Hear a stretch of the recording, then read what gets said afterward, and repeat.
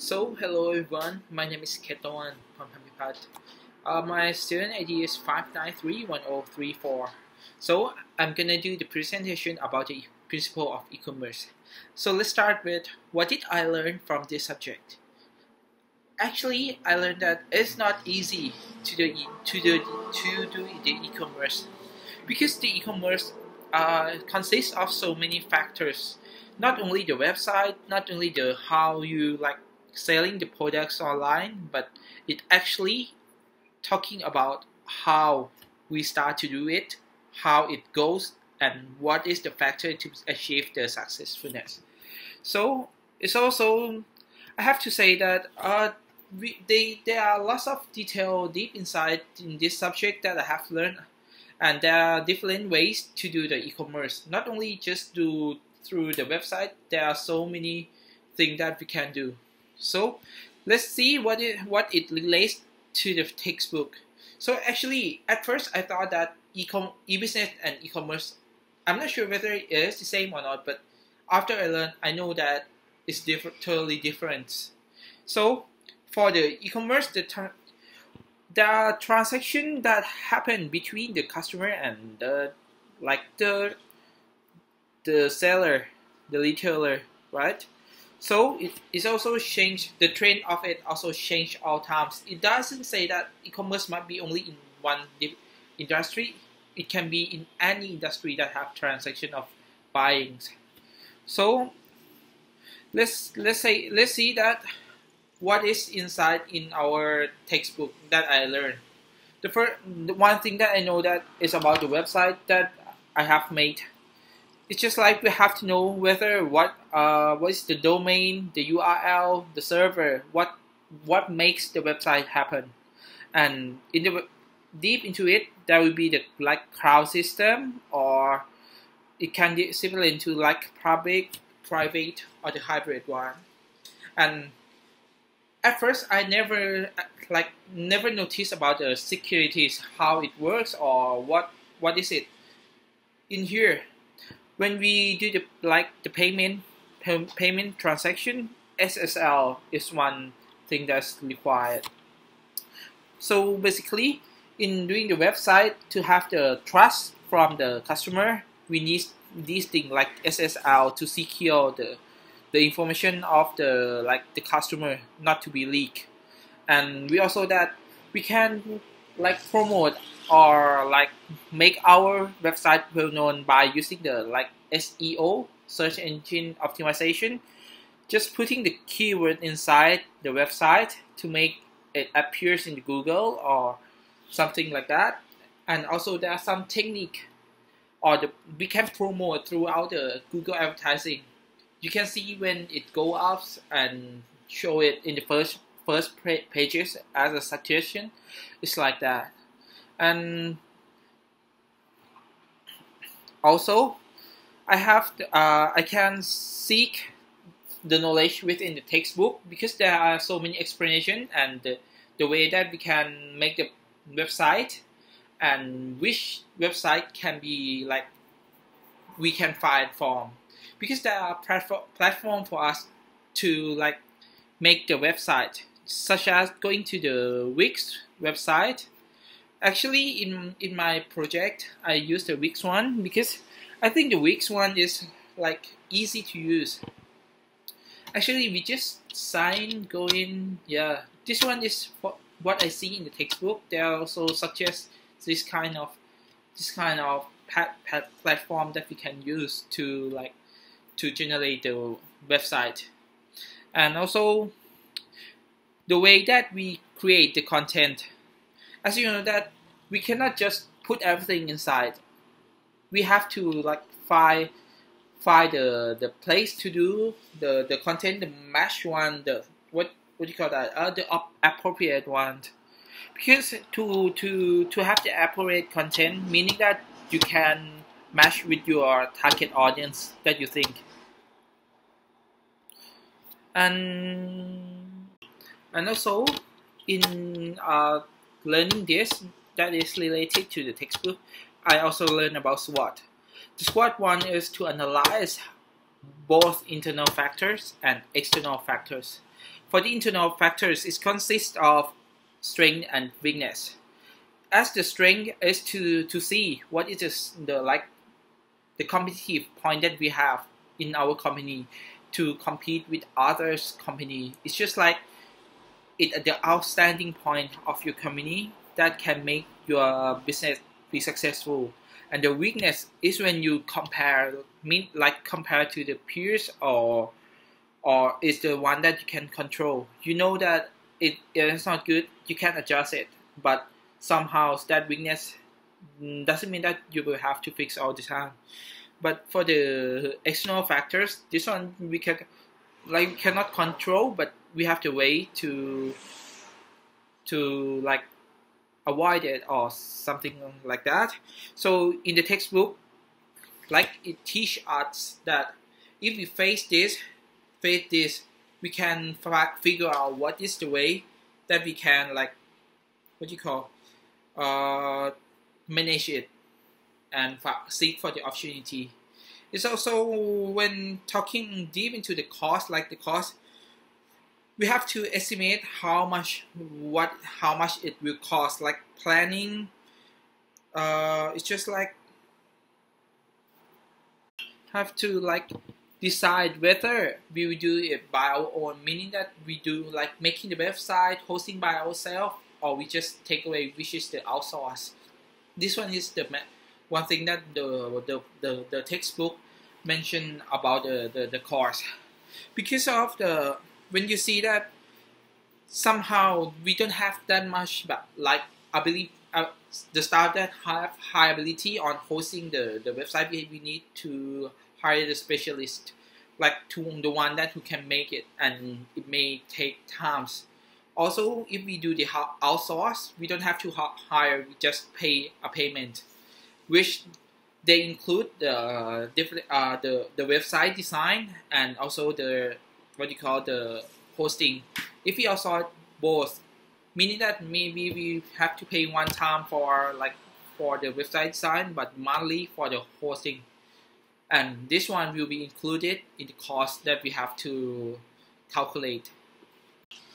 Doing the website, we may need some costs, for the software, for the hosting, the design.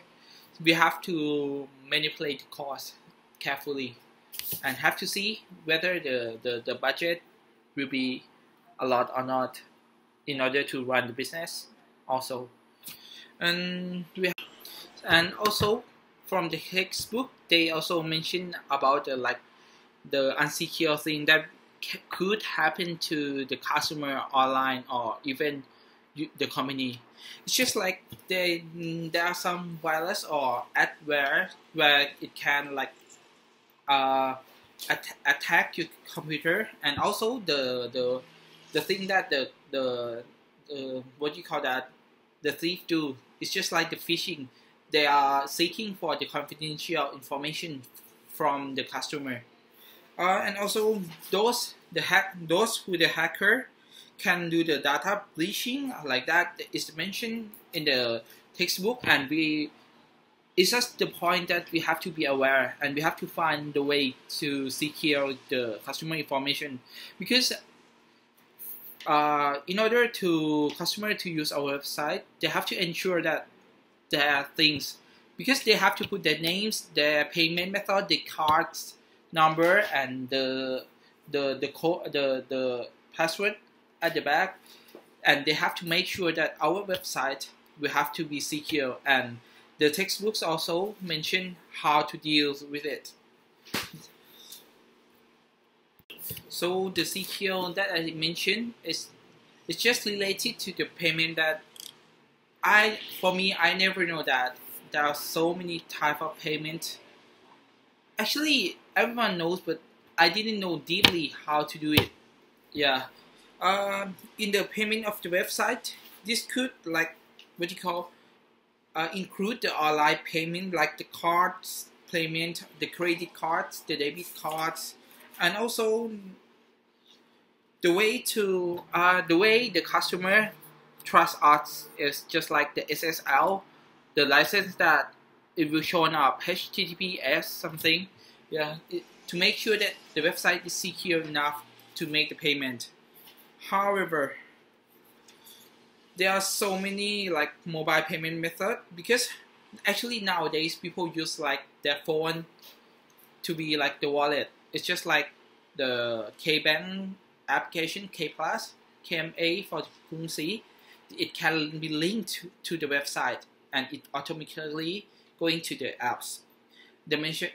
This one, the book mentioned how we can do it, achieve it, and how it work. And also the about the blockchain, the what you call blockchain and cryptocurrency is also digital currency like that. And to relate the textbook knowledge to our what I learned, I also learned about the business model, the value proposition, and also like the revenue models, the competitive environment, the delivery, the channel, the marketing strategy. This kind of thing makes you understand more about the company that you have to do in your project.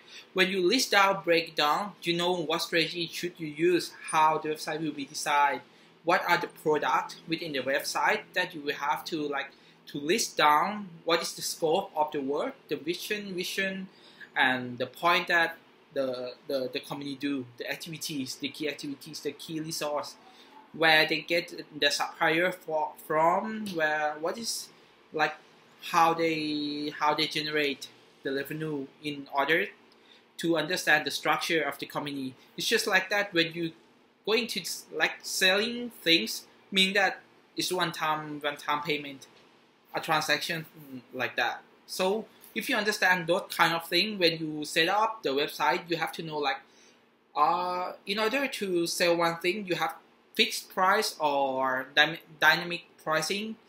It depends on what company you are. And also the way that you run the business, you have, as I mentioned, you have to understand like the company, right? So you have to know whether the company is B2B, B2C, or C2C in order to like set up the price and the promotion. As in the website, you can seek for the marketing opportunity. So you think that if you are B2B, how can you sell in a bulk? Or C2C is a customer, maybe like Amazon or something, that the customer can put that product down in the website. So in my project, I also have to decide, but sometimes I need to understand from the textbook, which I learn a lot. For me, I do like the wood seller like that. So this is the like the business model that we have to understand, and the book have explained clearly for us to do. Actually, like we know that they are B2B, but in the B2B there are something deeper inside that I have learned, because it's just like in B2B they have like e-distributor or like e-procurement like that. We have to know the actual structure of the company, because we cannot just say that they are B2B. Every business B2B, no, it have the subset inside, which the explanation is quite complicated. And one thing that I noticed from the model of the business that I have learned by using the business model, I also know that if they shift to online like e-commerce, selling through the website, the pages, they will have one opportunity, which is the price reduction. Because basically, if they do the physical store, they will have to pay for the commission of the sellers. But by doing it online, they don't have to pay that kind of money, but they can use that kind of money to boost the sales in the website, which is one way of the marketing suggested by the book.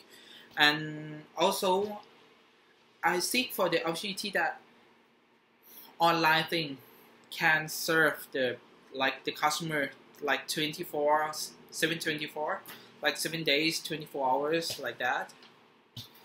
And also we can know that I mean, like, notice that in every, like, the platform that they offer the website designing, they charge it differently, and there are so many kind of, like, the website that offer this kind of products, such as the, like, Wix or Squarespace, like that. So they can kindly find the cheapest one and the one that match their needs, and also the type of the packages they have to pay for their website, and also the pricing strategy and marketing strategy. Maybe they can do more than, like, in the actual store, like do the long tail marketing where they can, like, sell several kind of products inside, which can be, like, adapt to the project that I have done. So next, moving on to the most interesting part, like, what you call, mostly part that in my doing the project. I think for me, I like the website designing, because the website one is, it just put everything that you have to knowledge, like the design, the text, how you put the text, how you do the headline, heading, subheading, and how you promote, how you put the price of the product and the photos that is inside. Because sometimes you can put the product in a, like, home page, which one is look attractive to the customer. This one is one thing that is interesting in doing the project. And also doing the website, you have your, like, creativity. You are freely to do whatever you like, but the app, whatever you like, that I mean, is just like you have to be in the scope. Not like if you do, like, fun things, but your business is like advisor, it doesn't, like, match what's your mission vision, but you have to do whatever related to your business. And this kind of thing is why I, like, put a base on strong base for the company, because actually everyone wants to see the website of the company you, like, you buying things from, because it make trust. If the website is not good enough, you will lose trust, because if you selling thing like the company that I do, they are selling wood for, like, one piece 100,000, which is cost a lot. If you do the website, like, the white things and just put the picture, you will lose everything. You will lose trust from the customer, and they won't buy the thing from you. So I think website is the most interesting part in my project, because I don't have to, like, follow everything from the textbook. I can, like, design by my own. So that's it for my presentation about Principle of Commerce. Thank you for listening to my videos. Thank you.